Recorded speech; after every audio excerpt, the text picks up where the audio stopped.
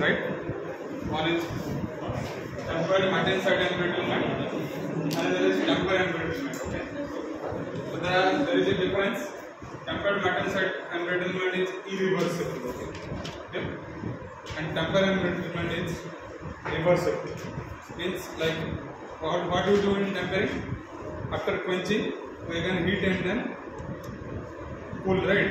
So the heating process. So there is a certain temperature range. In that temperature range, what will happen? There will be change in the impact strength. Okay? So like this change will be occurring. So you can see this is a tempering temperature range. Okay? So from 260 degrees Celsius to 600 degrees in between, you can see there is a change in the impact strength. Okay? You can see carefully here. So this actually it should be increased like this now. Okay? But there is a change like this. Okay? So this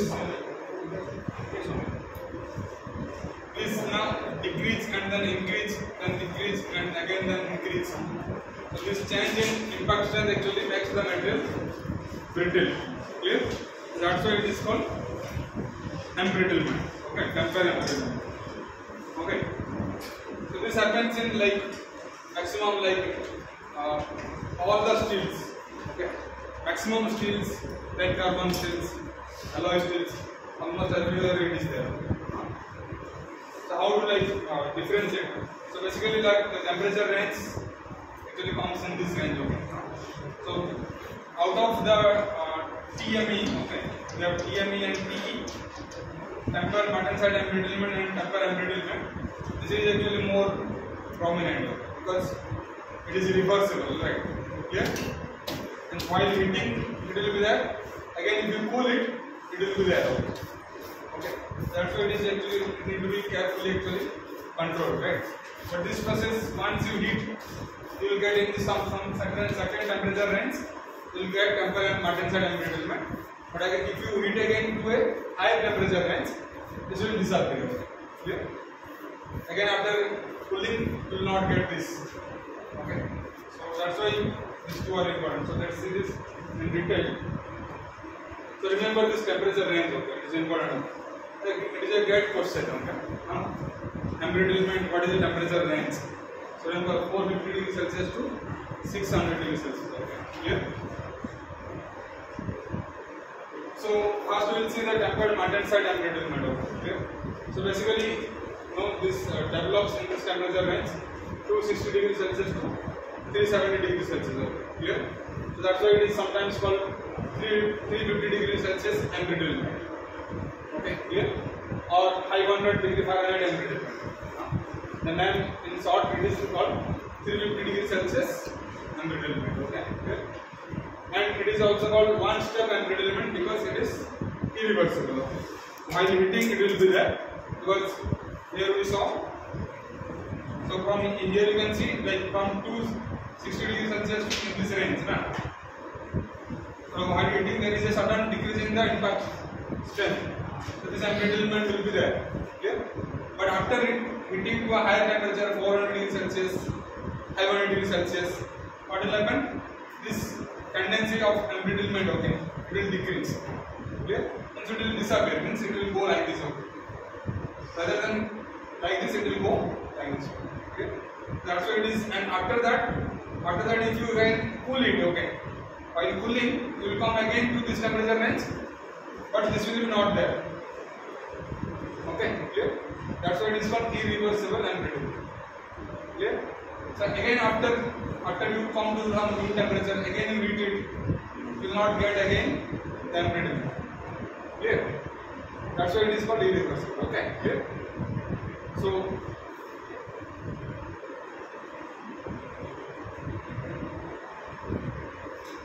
it is also called irreversible embrittlement because the steel which is embrittled by tempering in this range, temperature range, okay. If you heat further to above 400 degrees Celsius, it will actually disappear. It means all that like the material will become tough, okay. Toughness will be regained. Okay, clear? And generally actually, if you again like cool it in this range, if you cool in this range, there will be no embrittlement. there is no change in like sudden transition of impact strength, right? Clear? So that's why it is called irreversible embrittlement. Okay, clear? So almost all the plain carbon steels, okay, they actually prone to this EME, irreversible embrittlement, because when you actually start tempering in this temperature range, it will be there. But if you go to high temperature range, it is actually easily avoidable, right? And that's why it is advisable that you do the pre-treatment at the tempering to high temperature. Don't be in the low temperature range. Okay? So because in low temperature range, what happens? Why this is happening? In low temperature range, we have seen that there is formation of epsilon carbide. Again, clear? So epsilon carbide is forming. Epsilon carbide forms, okay, clear? And later on, as the temperature increases, what happens? It changes to cementate, Again, clear? So this epsilon carbide later on actually changes to cementate, okay? And if this cementate actually segregates along the grain boundaries, then it will form intergranular fractures, okay? That's why the strength decreases. Clear? So you can see this in this point actually. The embrittlement is associated with the change in the structure of carbide, okay? From epsilon carbide to cementate, right? How कैसा रहता है? This will actually the cementate will form not in points like this, okay? It will form a film, a very small film will be formed. Thin film, okay? And this thin film will actually act as a stress razor or crack propagating pathway actually, okay, clear? Right, so that's why this is because this is very brittle nature, this whatever this carbide is highly brittle, clear? And if it is very thin and also sharp, so along the grain boundary it will be forming. Then what will happen with the application of stress, clear? So this carbide will actually start forming cracks, okay? And this crack will actually propagate along the grain boundaries and it will form intergranular fracture, okay? IG, the fracture mode will be intergranular fracture, so material will be brittle. Okay, clear? So that's what is done. If you the change in this carbide, okay, the structure of carbide from epsilon carbide to cementate, you can actually avoid by doing a high temperature tempering. Suddenly, right? If you do a high temperature tempering, what will happen? The cemented films will be not forming. Okay, carbide films will be not forming along the grain boundaries. Rather, these carbide films will be spheroidized, along the grain boundaries. So in that way, you can control the temperature. Okay, clear? That is one way. So on tempering at high temperatures, what will happen? This film disappears, They will form globules basically. Okay. In that way, actually you can avoid this in temperature range, this 260 degree to 370 degrees Celsius. You can easily avoid the embrittlement. Okay, tempered potential embrittlement. So there is actually it is not that these elements, okay. Why you can see this? Why it is forming film? This film actually along the grain boundaries is because of the presence of some elements like phosphorus, antimony, tin, arsenic, nitrogen. Okay. If these elements are present in steel, then actually they will tend to form these films, okay, carbide films along the grain boundaries. Okay. That's why it is advised that whatever if this phosphorus is there or antimony is there or tin is there, it should be as minimum as possible. Okay. If only 0.01% of these elements are available, then they can also promote embrittlement. Clear? So what is done? You should avoid these elements. Okay, clear? Because why it is they are low melting point elements. Okay. So this low melting point elements, what will happen? They will liquefy. Okay. There is a term called liquid embrittlement. You read in your mechanical metallurgy or somewhere. Liquid embrittlement. Liquid means they will liquefy. Okay. These elements mix with the alloying elements. Here. these elements will mix with the along elements and will liquefy along the grain boundaries. So if it is liquefied along the grain boundaries, it will actually make the material brittle, separate actually, okay, gradually, right, at high temperature. Because embrittlement here, remember embrittlement occurs at high temperature. It is like creep, okay, creep occurs at high temperature. Similarly, your embrittlement also occurs at high temperature. High temperature below martensite formation temperature or above? Above. This temperature range right. Okay. So this is the temperature range. Okay. Similarly, you can this is TME. Okay. For TME, this is the temperature range. Okay. Here.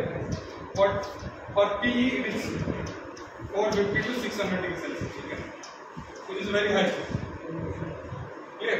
Sir, above अगर martensite के start temperature के above लोग चल जाएंगे तो वहाँ से martensite तो फिर नहीं रहेगा ना perlite फिर से रहेगा. Sorry, I could not get. Sir आप बोले कि वो thin film का form होता है उसको मतलब उसको नहीं avoid करने के लिए हम उसको high temperature में फिर से heat करते हैं. Tempering yes. External carbide को नहीं form कराने के लिए. तो अगर हम martensite starting temperature के above चल जाएंगे तो आपको तो martensite मतलब martensite मैट्रिक्स में वहाँ एक्सटर्नल कार्बाइड रहता है. तो martensite तो नहीं रहेगा ना. तब अगर martensite स्टार्ट टेम्परेचर ऊपर हम ले जाएंगे उसको हीट करेंगे तो वो पार्ट हो जाएगा वहाँ. You see you are going somewhere else. Okay. You see this, okay. Let's see this. Okay. You see this, okay. First, what happens here? Because of carbon segregation, there will be epsilon carbide formation. Okay, in this temperature range. Okay, this is stage 1 now. Clear? And further, these carbides will be actually precipitated. Okay, okay, rod set. Here, as the temperature increases, and further, what will happen? This whatever martensite is formed, this is actually decomposing and forming this. Again, clear? Whatever martensite is already formed after the quenching, it is actually what you are doing heating, tempering. So this is decomposing and forming these carbides. Clear? So slowly this carbides becoming actually spheroidized. Clear? And ferrite matrix is coming. Okay. Martensite is decomposing. Yeah, martensite is decomposing. Obviously, you are doing quenching, no? Quenching means started to become martensite. So as martensite is actually very hard, it cannot be used. That's why it is tempered. So during tempering, you get this kind of microstructures. Okay, clear? So during this evolution of these microstructures, there is possibility of embrittlement again. Okay, because of the sudden transition in the impact strength. Clear? So that could be actually possibility that the material will fail. Clear? So why they are actually forming? Because of some elements like phosphorus, antimony, tin, okay, arsenic, nitrogen. If they are available in more quantity, they will form this. Okay, clear? So these carbides can be controlled. Okay, whatever you can see here, it is epsilon carbide. Then the rods and carbide precipitates, right? Then it is spheroidized cementite forming, right? Gradually, and further you can see this coarsening of cementite. Means here toughness is actually what? Increasing, na? Hardness is decreasing. Clear? Okay. But what happens if this kind of elements are available? What will happen? This decrease in hardness, okay, will be actually not a constant trend. Okay, there will be some fluctuation will be there. Similarly, the strength will be also, impact strength will be fluctuation. Means toughness will be, there will be fluctuation. ये भी तो आपके carbide formation का रहेगा antimony. Actually this will promote. This promotes the carbide formation. Okay, here. So that's why you need to control this composition. Okay, this composition need to be controlled. Only, as I said, only 0.01% of these elements are sufficient to do actually embrittlement. Okay, so you need to be very careful in actually seeing these elements. Okay, clear? So whatever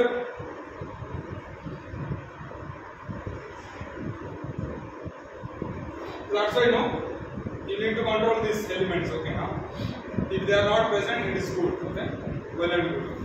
If they are there, then they should be very, very less. And also you can add silicon, okay, sufficient silicon here. So if you add silicon, what will happen? Silicon is a carbon, no, affinity is there more for silicon, right? Here. So the silicon will inhibit the formation of cementate, because silicon will take the carbon. So cementate formation will be inhibited, right? So in that way the carbide films will not form. Okay. You go outside. Adya sir. And Abhinav, right? Or Anubhav. क्या नाम है? वो outside. बोला ना? From top go outside. Please go outside.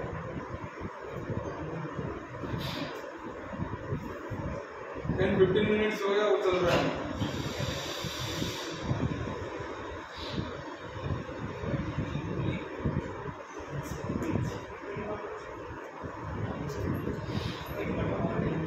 Clear? So this silicon, okay, silicon will actually control the cementate formation, okay, right? So it will inhibit the formation of cementate in the critical range. So in the temperature range, whatever you can see, in the temperature range, this carbide formation will be inhibited. Clear? So in that way, it can actually easily control the embrittlement, okay? So you can add silicon content more sufficiently, and you can control these elements. Okay, there are two methods. Okay, here. Next is temper embrittlement. So this is called also sickness of alloy steels. Okay, means steel becomes sick. Okay, it does not perform right at high temperature. So the sickness of alloy steels is observed in this temperature range. Okay, 450 to 600 degrees Celsius. Here. So it is actually a reversible process, because here what happens? A two-step process. Okay. So if it is when the steels are tempered in this range, but gets removed, like if you in this range if you temper and if you remove that, again you temper, then you will get again the embrittlement. Okay. Clear? So you go like you heat in this temperature range. If this is 500 degrees Celsius, okay. Clear? If it is heating this, okay, this temperature range going, then what will happen? Embrittlement will be there. So after you quench, here, after you quench, you will come again to this temperature range. There will be still embrittlement will be there. Okay, here, and even after second time, okay, this is fast cycle. So if you do second cycle means again heating at this temperature range or more than that. Here, you will get again embrittlement. Okay. But in case of temper embrittlement, you will not get. Okay. Once you heat, if this is 300 degrees Celsius, once you go above this embrittlement actually goes away. Clear? In case of TME, okay. But in this case, it is actually not so. Okay, right? Even after you go above high temperature, okay, you go like 600 degrees Celsius above that. Again, if I'm cooling, you will get actually. Clear? So let's see the detail. Okay, detail. So what happens here? There are like the previous case, these elements. Okay, these elements are prominent to form embrittlement. Okay, but in this case there are alloying elements. Okay, like nickel, manganese. Okay, then chromium. Okay. So they will actually, or you can say tin, arsenic, phosphorus, antimony, they will actually promote, okay, by mixing with the nickel or alloying elements. Okay, clear? So you can see that this phenomena results in loss of toughness as measured by notched impact test. Just as the last class, I told like you do this tempering, then do this different notch test at different temperature, then you find the transition temperature. Clear? You get a transition temperature. So in the transition temperature, you will only lose the toughness. Rest other like hardness, yield strength, UTS will be not affected. Okay, clear? But the notch toughness will be actually affected. Okay, clear? and there will be a rise in ductile to brittle transition temperature. Ductile to brittle transition temperature, as I said, okay, this one. So initially it was this, na? Initially it was this before embrittlement, right? Clear? After embrittlement, this is actually increased, na? Here comes the temperature, right? Here now it is increased, right? Okay. So if initially when it was here, you can see this. You can actually use this steel in this temperature range, na? Freely you can use without any problem. Here, without any problem, you can easily use this steel. But once this transition temperature actually move to this point, then there is a restriction, na? Only you can use the steel in this temperature range. You cannot come in this range, okay? Here, because in this range the material now is brittle. Again, clear? Now the material is brittle here. Okay? So this increase in, so once the toughness is decreased, na, you can see this. The notch toughness is initially it was this. Na, now it is decreased this, okay? Clear? And that too also the transition temperature, ductile to brittle transition temperature increased. Clear? So in that way, what happens? There is a restriction of the steel, okay? Okay, clear? In service. Okay. So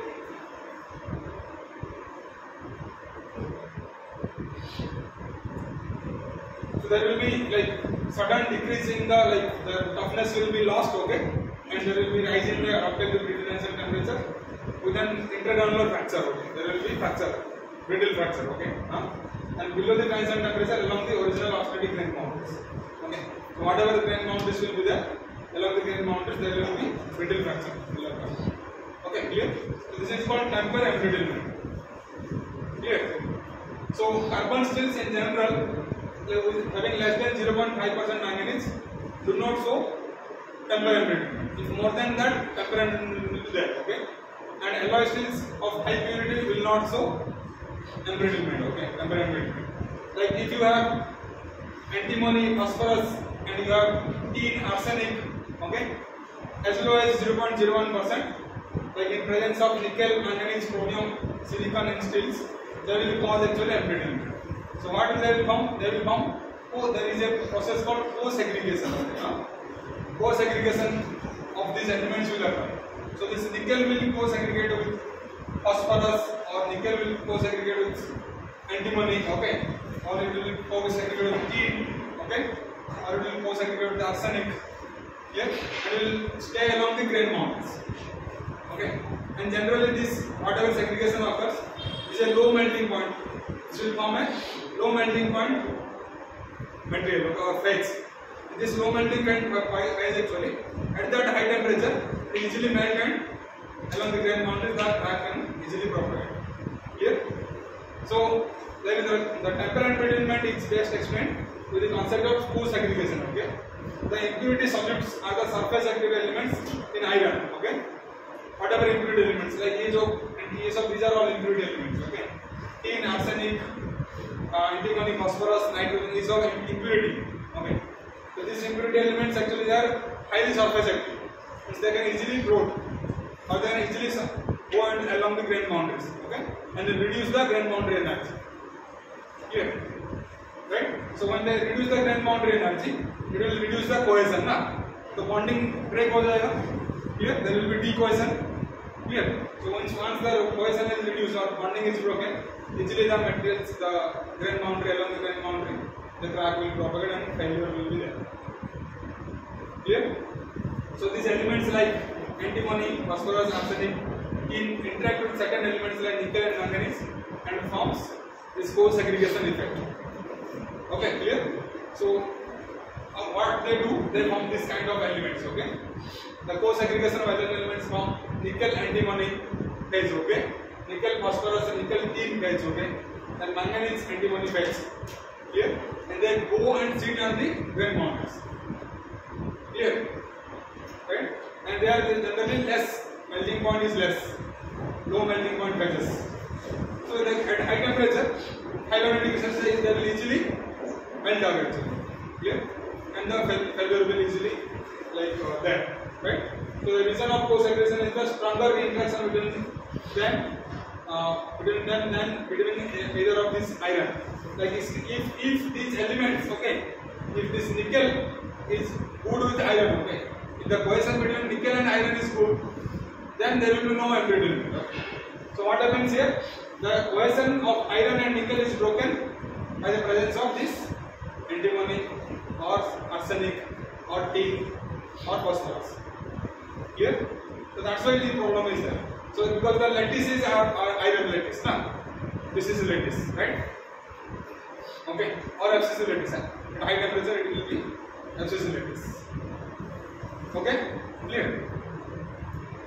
So this, like if you have molybdenum, okay, if you have elements like molybdenum, titanium, okay, zirconium, if they are available, they will inhibit because they will actually have capacity to take over these elements. Okay, here they will not form any kind of cohesion, so reducing the cohesion of elements. Okay, so molybdenum, titanium, zirconium, they generally actually take care of these elements. Okay, phosphorus or antimony or tin or bismuth, okay, whatever, right?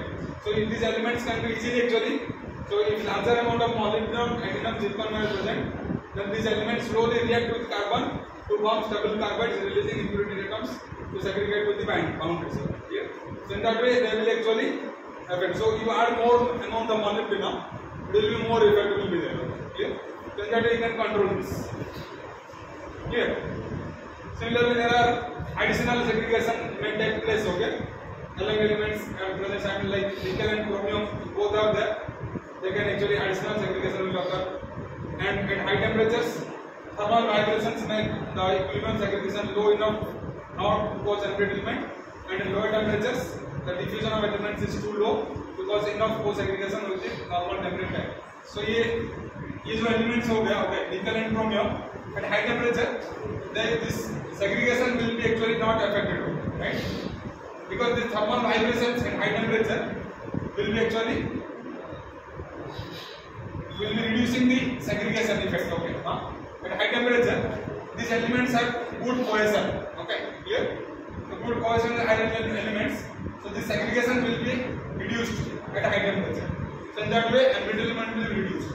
Similarly, at low temperature, the diffusion of this whatever segregated elements will be actually sluggish. At low temperature, diffusion of these elements will be inhibited. It will be actually restricted. That's why at low temperature also you can actually control it, right? Just addition, like with the additional segregation effect, you can see that at high temperature the segregation effect is actually restricted by using these elements, nickel and chromium. Okay, and at low temperature these elements will not able to diffuse. Okay, that's why there will be no segregation. Okay, clear? Along the grain boundaries. So if you allow segregation along the grain boundaries, no embrittlement. Clear? So in that way also you can control. Okay, clear? So as I said, no, like if you want to control the embrittlement, you have to see the impurities. Okay, the composition of these impurities should be as low as possible. Clear? So generally they are in, generally you will not find this. Okay, if you find, it will be in ppm level. Okay, very very low. Or you add alloy steels like molybdenum. Okay, molybdenum, titanium, zirconium. If you add, then this segregation effect will be not there. Okay, clear? Or you quench from tempering at high temperatures. Quench करने के बाद high temperature में tempering. Clear? You go to high temperature tempering, you will not see this kind of behavior. Okay, clear? So these are some methods to control the embrittlement, okay, temper embrittlement. Okay, so this is one kind of defect, temper embrittlement. There are also other defects. Okay? Like other defects like crack, distortion, wrapping. Okay, so crack, how the crack will be forming? When you have internal tensile stress. Okay, when the internal tensile stress exceeds the resistance of the steel to separation, the crack occurs. Okay, right? So if you have suddenly it quench it. Okay, suddenly it quench it.